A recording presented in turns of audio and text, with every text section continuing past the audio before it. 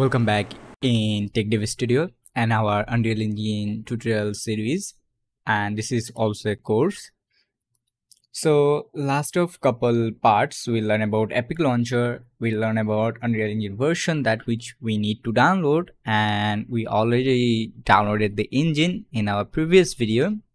In this video we're going to talk about and learn about the creating projects and understand the templates. Once you install the Unreal Engine, you find something like this. If you have multiple Unreal Engine, you find all of your Unreal Engine something like this. I'm going to show you, and I'm going to continue the course with latest Unreal Engine version, which is 5.2.1. By pressing launch button, you are able to launch this engine or you can say run the engine. If you're doing first time, it will take you some time to compile all of them. If you have already some projects, it will show you all of them. If you see and give a look goodly, you'll find your project name and your project that supports versions or the platform, your project location and the engine version. The current is mean that which engine you are using, that is the same project. And if it's older or newer, it will show you the version like 4.27, 5.1, 5.0, and 5.1, something like that. If you want to create a project, or a new project, you need to go to the games. At the games, you found all of the templates. Also here you can create for the television and events, architecture, automation or production design or simulation type of stuff. However, we are going to continue with the games. At the games, you find couple of templates. The first one is a blank template. This is a blank template with an open world landscape. Then you find a first person shooting template, which is basically a preset of if you suppose you want to create a first person, how the first person hand or gun will be work. It's basically that demo with a shooting system like firing or shooting bullet. Third, you find a third person template. So if you want to create a third person game, so at there for understanding the third person logics, how the third person camera movement work, how the player work third person, you can use this one. The 4-number template is a top down game or a top down template.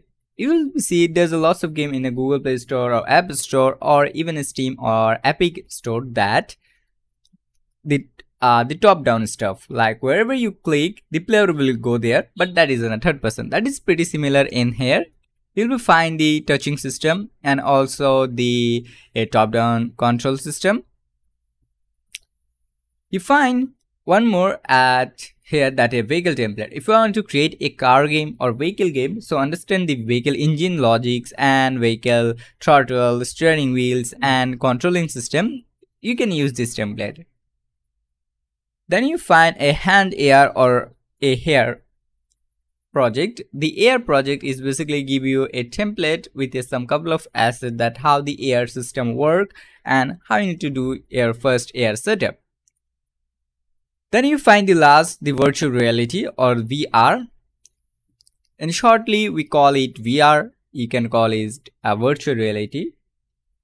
So if you want to create the VR game, so with this template, you are able to understand the VR logics, concept, picking system, and shooting and etc. setup system and etc. more. If you look all of the template, every template have some feature. And a common feature is the blueprint and C++. So if you want to create your project and you want to continue all the codes with the blueprints or C++, so from here you can choose. There's a lots of doubts at here, or there's a lots of tell or comment at this point that if we create any blueprint projects, are we able to create C++ class? Yes, because Unreal Engine is a C++ engine, and with that anytime you can switch your project to C++. At there's a one more question come that if we switch our project blueprint to C++, are we not able to do blueprint code? No, that is wrong. You are still available to do code in a blueprint and both in C++. And there's a lot of question in C++ also. If you create a C++ project, are you able to switch in blueprint? So by default, a C++ project can run blueprints. So there's no doubts that you can write the blueprint code and it will be work. But yeah, make sure the C++ project you need to do some compiling stuff. The first thing, we are here to let's understand all the concept of the project and project rating. Then we'll be I'll show you the C++ project also. The first thing, here we already learned about the blueprints and C++. So suppose if you want to create a blank project or even a 10% template, you can choose the blueprint or C++. I'm going to choose the blueprint. Then you find the targeted platform. You find for all of every template, but the VR and the AR is a specific one that AR only works in the mobile and VR only works in the VR stuff. So that's why they don't give you tons of feature. But others projects, it can be run both Windows, PC, mobile. So there you find this option called targeted platform. So this is allow your game target that for which platform you are designing your game. For desktop like PC, Mac, Linux, OS, console, or something like that, or in a mobile, AR, VR, or even virtual reality or something like that. So in my case, I'm choosing the desktop. Then you find the quality preset. There's a two type of quality preset. One is stable and one is maximum. The maximum give you the ultra realistic and all the high quality, and this will give you the good performance, but it will give you some bad quality. And also you'll be find that the pixel render on the edge side or the sharpness of the edge will be not come perfect. There's some lines will become at here. So if you want to create an optimized game, you can choose a scalable. If you want to create a high and realistic game, and so at that point you need to use the maximum. Then you find starter content or not. This is as we told and as I talked the previous video, that the starter content includes some materials, texture and other stuff. So that is basically this. So if you click on that, so in your project the starter content will be add. So you will be find some basic materials, texture and VFX and sound and etc more. Then you find the ray tracing. Currently in Unreal Engine all the 5 version, most of people don't use the ray tracing. They use the Lumen because the Lumen work better than ray tracing and it's more cost efficient. That's why. The ray tracing basically the RTX, what we call in the games, or will be see lots of popular game use the RTX. That is basically the same thing, that ray tracing, that is basically called RTX. So the ray tracing allow you to the ray tracing the config, how the ray tracing works. I'm not going to explain more. Then you find basically the project location and project name. So wherever you want to create your project, you need to choose the location. Basically, you create a project, so it needs some storage. That's why. Then you find the project name, that whatever project you want to give your project name, and make sure this is not actual your game name. So you can write something else also in your game name. So don't worry about that. If you're thinking that okay, this my project name is my game name, no, you can give it name anything. And whenever you are basically exporting your game, at that time you are able to basically choose your game name. So first let me create a blueprint project for you, and then in next tutorial we'll be learn to creating a C++ project. So I'm choosing in the music disk. So I'm going to basically choose the location to somewhere else so I can continue in later.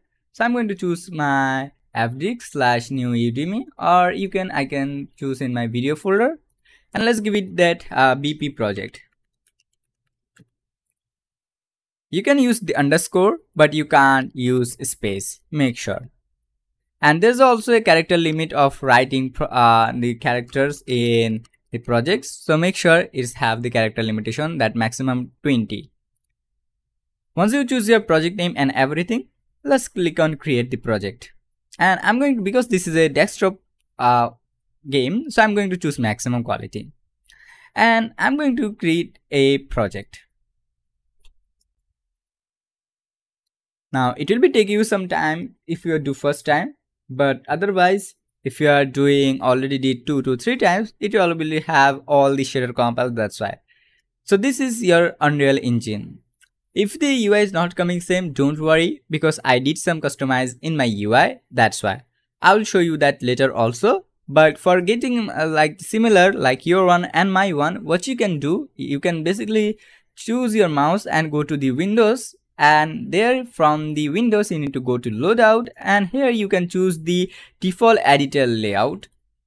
This is allow you to make the Unreal Engine 5 editor. So if you are opening the first time, you will be find similar like me, because this is the editor default of Unreal Engine 5 version. We'll be learn later that how you can customize our own editor or layouts and how you can save and use them again and again. So this is creating a project. In next tutorial, we'll be learn about creating the C++ project, because this C++ project we need to do some configuration and we need some more software also. That's why. So thank you so much for watching guys. Love you all. See you in next tutorial video.